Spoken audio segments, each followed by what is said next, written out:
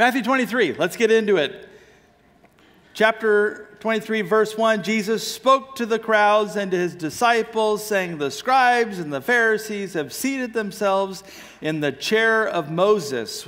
Now remember, if you've been with us, we've been going through the New Testament here, book by book, chapter by chapter, verse by verse. We find ourselves, Matthew 23, Jesus is at this place where he has come to Jerusalem. He's in the final days of his life. He's going to the cross faithfully, obediently, purposefully, intentionally. And at this time, he's in the temple area, and he's been interacting with the Jewish leaders, the scribes, the Pharisees, the Sadducees. He's been going back and forth if you've been with us the last few weeks. And at this point, he turns to his disciples and the crowds that have gathered. And it's interesting here, he talks to them, but he's openly rebuking these religious leaders. And I mean, to sum it up, while you're still in tune here, before you tune out, to sum it up, the religious leaders of the time were creating stumbling blocks for people to have an intimate, right relationship with God. They'd use legalistic systems, religion, basically. The practice of religion had trumped a relationship with God. There's the summary of the chapter. But stay tuned here. So as we get into this, I think there's a couple things that I like to look at this. Personally, what is Jesus saying? I mean, if we're just observing the text, who's he talking to? What is he saying?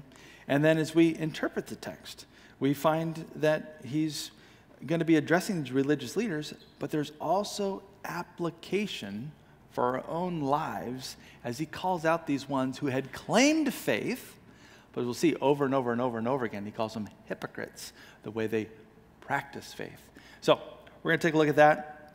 First of all, he says that they have seated themselves, these scribes and the Pharisees, at the seat of Moses. Number one, scribes, these were in ancient Israel, they were learned men whose business was to study the law. Not only did they study the law, but they would reproduce. Their job was to preserve the scriptures, and they took their job very seriously. They would copy and recopy what we would call the Bible, and meticulously counting dots and lines and spaces. And so they would have known the word very well. The Pharisees, these were the leaders of the time, leaders of the synagogues of the time. They had a legalistic approach to their relationship with God. They taught that the law was the highest and the best, and that all Jews should obey the 600 plus commandments in the Torah. And that's why when we read that a few times, we've seen where Jesus calls them out when they're having this back and forth, and Jesus says, have you not read the scriptures?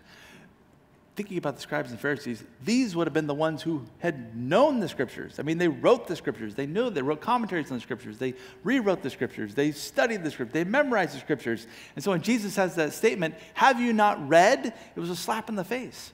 Because the truth is, we saw last week, chapter 22, verse 29, he said, you're mistaken, not understanding the scriptures nor the power of God. And so they knew about the scriptures. But we could say they didn't know the scriptures, meaning they didn't actually take them to heart. Interesting, too, here that says they had seated themselves in the chair of Moses. Now, this was a place of authority. In the synagogues, they would have this seat. Nick, you have that first picture?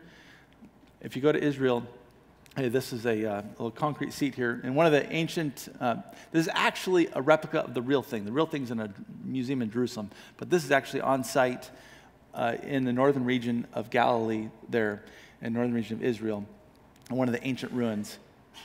And there's Moses. Brandon had seated himself at the seat of Moses. I want to give you a little visual so you can have a picture of what this looked like. But this was a place of authority. So they had put themselves in this place of authority, meaning that they were called, the people were called to listen and to obey what they had said here. And what's interesting here is, you think about this idea of leadership and strong versus weak. Weak leadership needs titles and demands respect and demands obedience. And weak leadership asserts themselves into positions of authority, where true leadership, as Jesus models, I'm sure you've experienced, doesn't need titles, doesn't need to assert their own authority. True leadership is just easy to follow that way. But these guys, the problem is hypocrisy. We'll see it over and over again. If you look down at verse 13 all the way to the end, you'll see hypocrisy, hypocrites, hypocrites, hypocrites, hypocrites, hypocrites, hypocrites, over and over and over again. And it was this thing of hypocrisy that had weakened their authority. What's interesting to me, though, look at verse 3. Jesus says, therefore, they had this particular position. He says, therefore, all that they tell you, do and observe, but do not do according to their deeds, for they say things and do not do them. It's interesting here, Jesus actually says, listen to what they say, but don't do it. Or don't do what they do, sorry. Listen to what they say, do what they say, but don't do as they do. And I think that an important thing, a takeaway for us, is that sometimes we're called to obey authority. And people that have been put into positions of authority, and we're called to obey no matter what they say or do in their personal life in a way. We're called to obey these things. And Jesus says here to do, he says, do and observe, but don't do according to their deeds. And so I think we can learn from those, and it certainly is difficult. I mean, you understand that it is difficult to follow someone who says one thing and does something else. It's really difficult. And causes all kinds of issues, especially hypocritical leadership just undermines anything that's being communicated. Here they abuse their position. Verse 4, he says they tie up heavy burdens and they lay them on men's shoulders, but they themselves are unwilling to move them with so much as a finger. And so Jesus is going to point something out here. Speaking of what the religious leaders are promoting here is legalistic religion. And legalism is performance-based religion. Basically, if you do this, then this will happen. It's based on your performance. And legalism, performance-based religion always lays heavy burdens on people, and it goes beyond what the Scripture teaches. The Scripture is very clear in teaching. It points to Jesus and Jesus only. It's not Jesus plus whatever you can do in your own strength or your performance. It's Jesus only. And so legalism and what these guys were doing, they were laying heavy burdens. Now, what does Jesus talk about burdens? Look back at Matthew 11, if you would. Jesus mentions burdens, and I want you to just compare for a moment what Jesus offers and what legalistic religion offers. So Matthew chapter 11, verse 28, Jesus says, "Come to me, all who are weary and heavy laden, so I will give you rest." He says, "Take my yoke upon you and learn from me, for I am gentle and humble in heart, and you'll find rest for your soul. For my yoke is easy, and my burden is light." So compare the difference there. One, we have this legalistic, performance-based religion, which Jesus says are laying heavy burdens on God's people. And we have what Jesus says. He says, I offer rest. He says, learn from me. My yoke is easy. He says, my burden, verse 30, is light. Corrupt leadership and legalistic religion always lays heavy burdens on people. That's how they try to keep control. And it goes beyond what the scriptures teach. Legalism puts unnecessary burden on God's people. It creates hindrances between God and you. Here's the thing. I mentioned this several times. I will continue to say this as long as I have opportunity. God does not want things between you and him.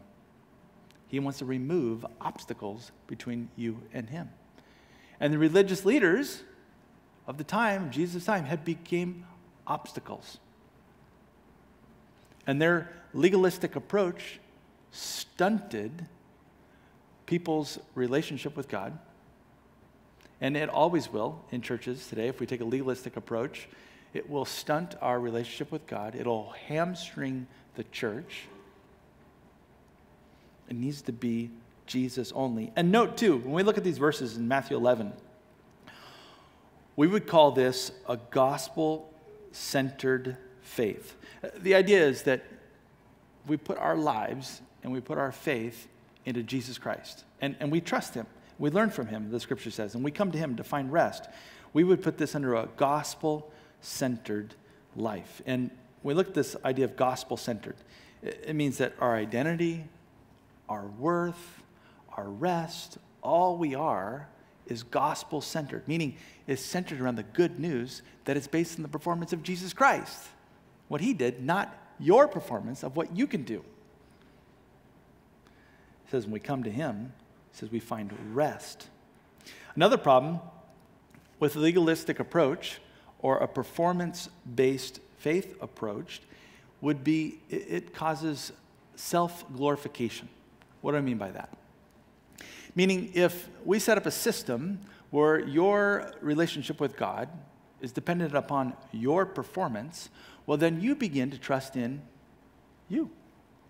You begin to glorify self. You think, well, I can rise, I can do enough good works, I can perform really well in this area, and you begin to elevate yourself, to glorify yourself, meaning your relationship with God is dependent upon you.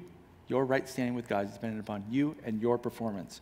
That's self-glorification. And that's exactly what these guys have done. Take a look at it. Back chapter 23. Look at verse 5. Remember, he's talking about them openly. He's instructing the crowds and his disciples. Verse 5, he says, they do all their deeds to be noticed by men. You notice this was man-pleasers. What did Jesus say on the Sermon on the Mount? He said, let your light shine in such a way that they may glorify yourself. No, what did it say? Glorify your Father who's in heaven, Matthew chapter 5. You are to do good works. You are to let your light shine. We live for Christ, and we do these good works for him, but for his glory, not our glory. Let our light shine so much that he gets the glory. These guys had come to a practice where they wanted to be noticed by men. It says, for they broaden their, verse 5, phylacteries, and they lengthen the tassels of their garments. They love the place of honor at banquets and chief seats in the synagogues and respectful greetings in the marketplaces, being called rabbi by men. Jesus says here, though, verse 8, it says, do not be called rabbi, for one is your teacher, and you are all brothers. He says, do not call anyone on earth your father, for one is your Father, he who is in heaven. He says, do not be called leaders, for one is your leader, that is Christ. He says, but the greatest among you shall be your servant. Whoever exalts himself shall be humbled, and whoever humbles himself shall be exalted.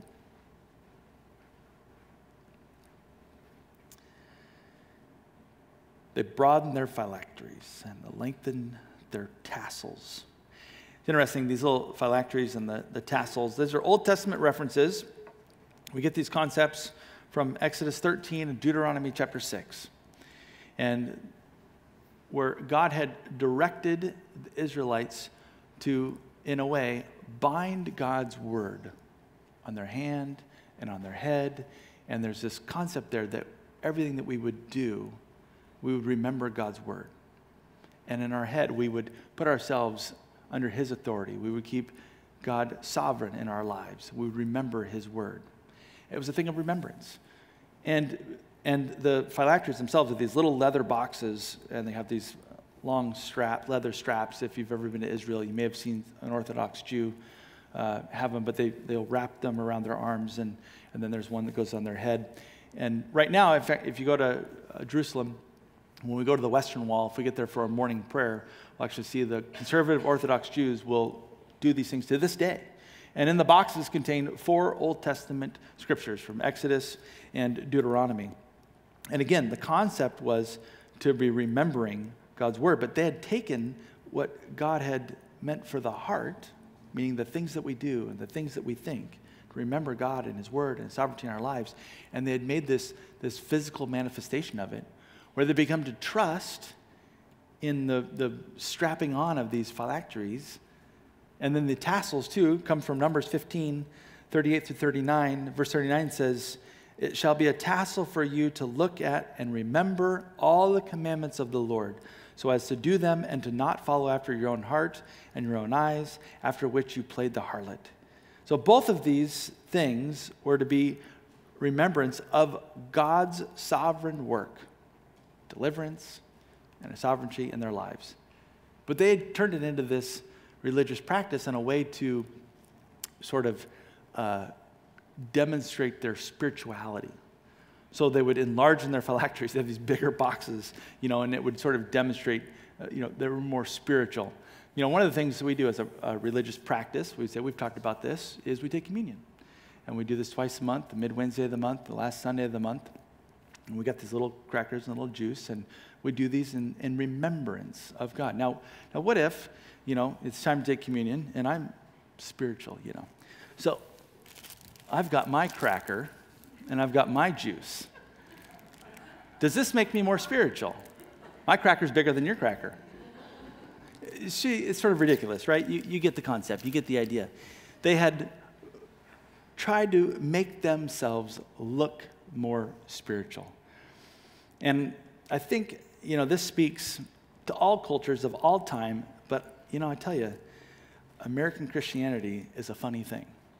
And we get certain practices in the culture of our church practices, and we can present ourselves in a way that we fit a particular mold that we make ourselves look spiritual.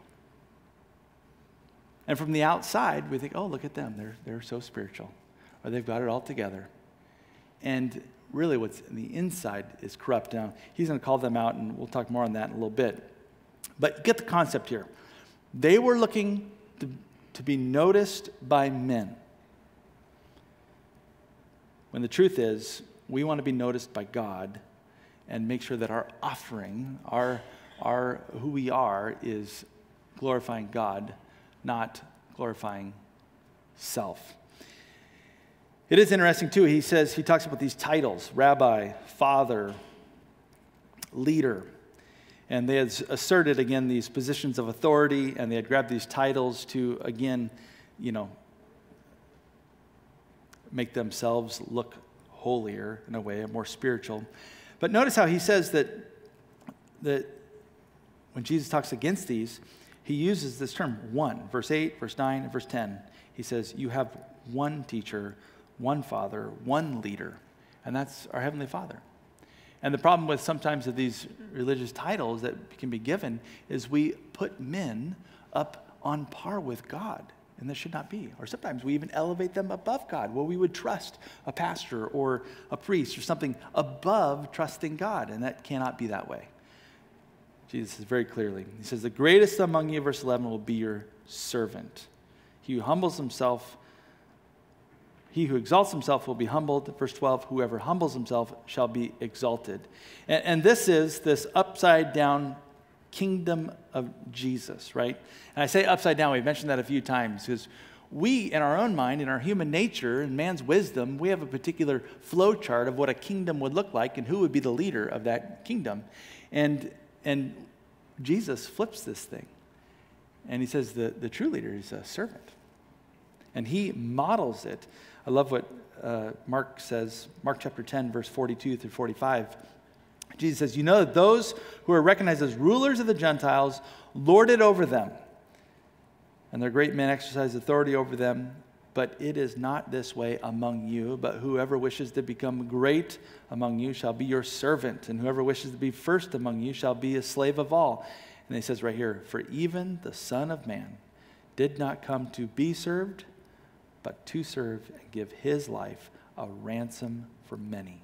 Servant leadership is the best. It's the highest and the best. And Jesus models it clearly. So he instructed, this whole section was an instruction for the disciples and for the crowds. Again, he was talking openly about the scribes and the Pharisees. Now, he's going to turn and speak directly to them. Now, this is a very, he's going to use some harsh words, judgmental condemnation of them. He's calling these guys out for their hypocrisy. It's very strong language. Look at this, verse 13. He says, but woe to you, scribes and Pharisees, hypocrites, because you shut off the kingdom of heaven from people. For you do not enter in yourselves, nor do you allow those who are entering to go in. So I think it's no coincidence, if you were to list out these 8 woes, as we'll go through these different woes as he calls them out, that the first one has to do with shutting people out from the kingdom of heaven. He addresses this right away. Your actions, the religious practices.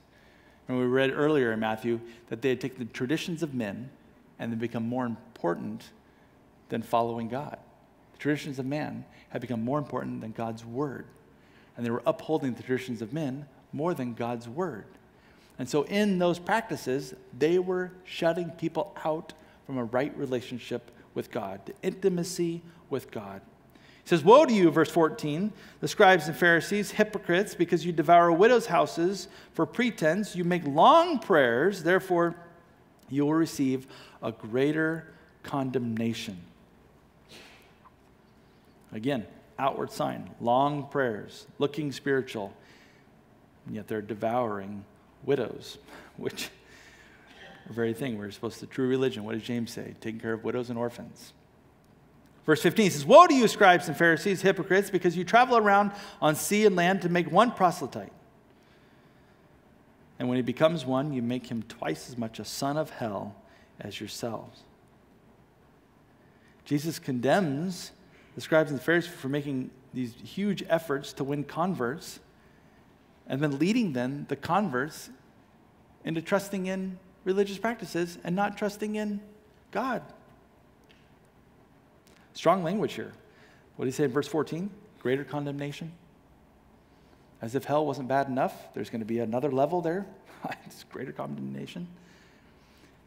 It says verse 15, the efforts that they had done, make the ones, their converts, twice the son of hell. That's why Jesus is so harsh with them here. Verse 16 says, woe to you, blind guides, who say whoever swears by the temple that has nothing, but whoever swears by the gold of the temple is obligated. This whole section is interesting. Basically, they had created these elaborate oath-making strategies where they could basically make an oath, but if they swear by a certain thing, they wouldn't be held to that oath. And so Jesus calls them out. He says, you fools, verse 17, blind men, which is more important, the gold of the temple that sanctified the gold, and whoever swears by the altar that is nothing, but whoever swears by the offering on it is obligated.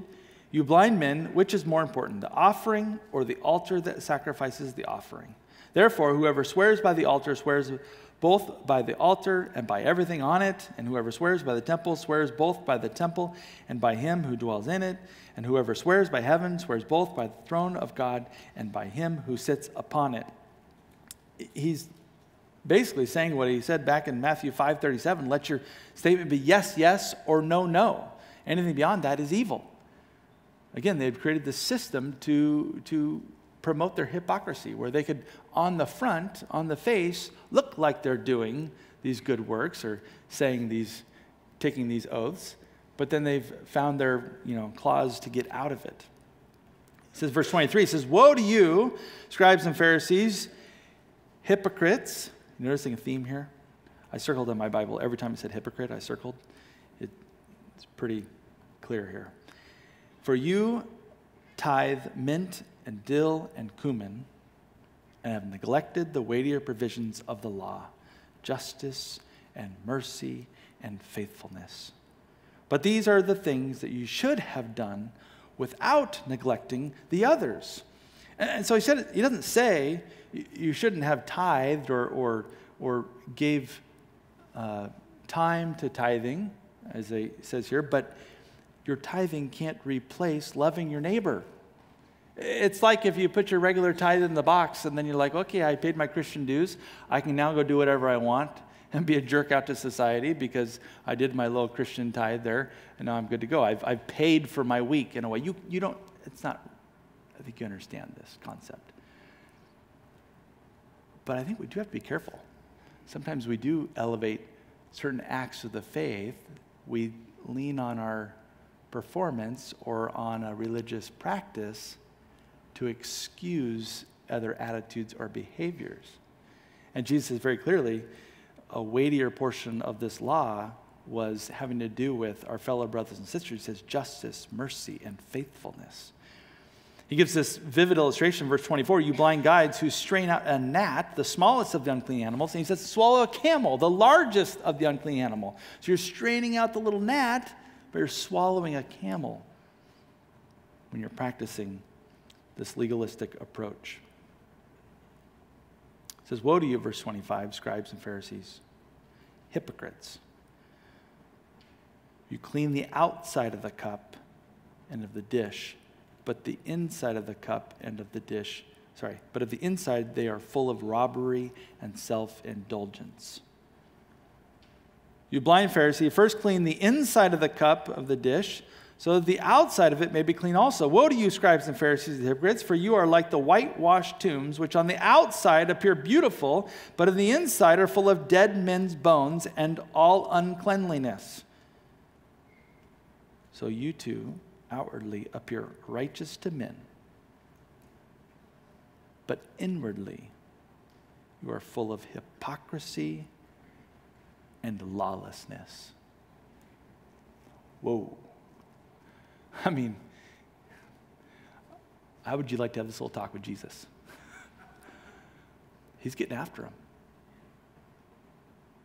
And he addresses this hypocrisy of presenting yourself other than what you really are.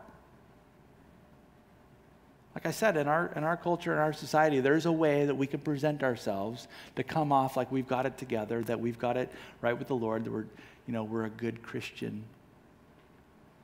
And inside, we could be full of self-indulgence and filthiness. It ought not to be this way. I think some of these scriptures are convicting. I think if we're doing a technical interpretation of them, these words were addressed to the religious leaders of Jesus' day. But I think it's very easy to find application for today, not only the religious leaders of today, but our own selves and how we practice our faith and how we go about presenting ourselves and our intimacy with our Heavenly Father. We're all hypocrites in a way. I get that. Well, we can do those. We can take that hypocrisy. We can take that to God and say, expose that in my life. Lord, help me with that. And let him deal with that. And let him mend that. And let him heal that. And we walk in a genuine relationship with him in that way. He says, woe to you, verse 29, you scribes and Pharisees and hypocrites, for you build the tombs of the prophets and adorn the monuments of the righteous. And you say, if we had been living in the days of our fathers, we would not have partnered with them in the shedding of the blood of the prophets. So you testify against yourselves that you are the sons of those who murdered the prophets. Fill up then the measure of the guilt of your fathers, you serpents, you brood of vipers. How will you escape the sentence of hell? I'm telling you, this is...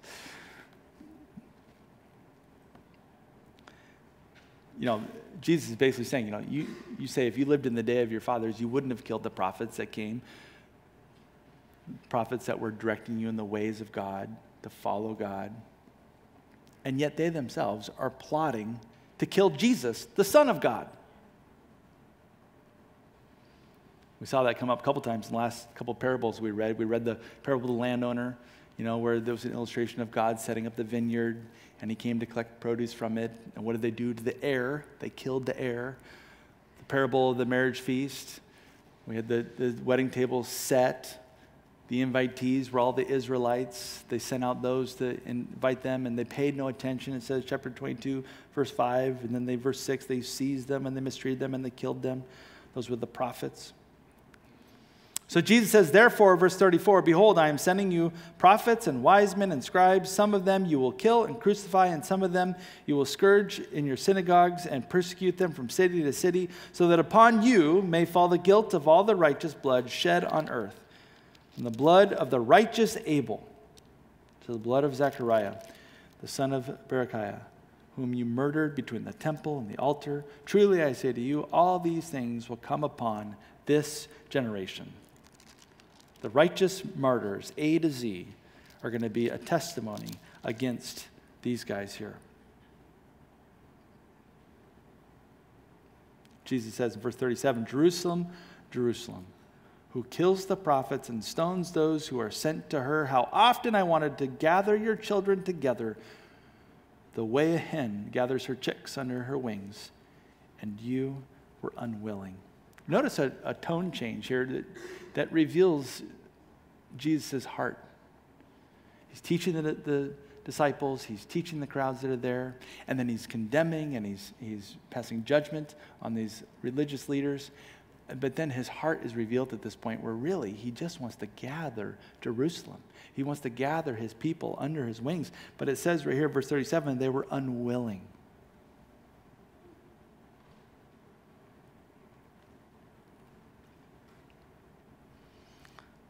It says, behold, your house is being left to you desolate. Speaking to the destruction of the temple, which will happen.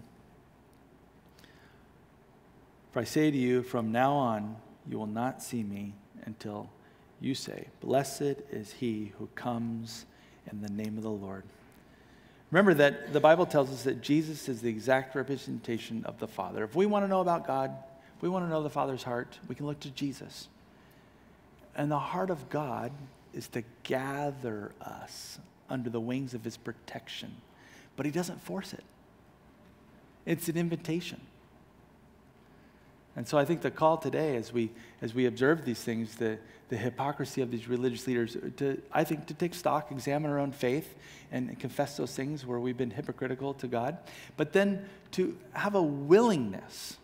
I think that's called a willingness. I love that Stories of Grace video about Isaac and Tara, how they came to the conclusion. You know, they wanted a particular title or certain, they wanted a description, a job description, but then at the end of the day, what did God want? He just wanted them be willing to follow. A willingness. And so I think that's the call for us today. A willingness to open the door for God in our lives. To allow Jesus to sit on the throne in our lives. To sit on the throne as, remember, he's a sovereign king. There's implications there. If we put Jesus as king in our lives, that means that we would submit ourselves to him. A willingness to come to Jesus.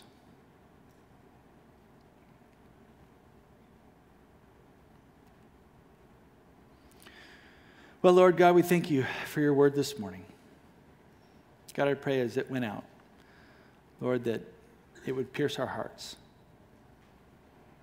God, I pray, I ask, Lord, if there is any hypocrisy in us, Lord, that you would reveal that. Lord, we would take note of that, and we would change. God, we understand that true change comes from the inside out. Lord, get our hearts, Lord. We want to give you our hearts. Help us to be aware, Lord, when we're trusting in anything other than you. Reveal that to us, God. We want to trust you wholeheartedly, only you. Thank you, Jesus, for going to the cross. The blood that was shed there. Lord, that we would find life, that we would find that rest for our souls. God, I pray that you would bless everyone here. You'd fill them with your spirit. You would lead them and guide them this week. In Jesus' name I pray. Amen.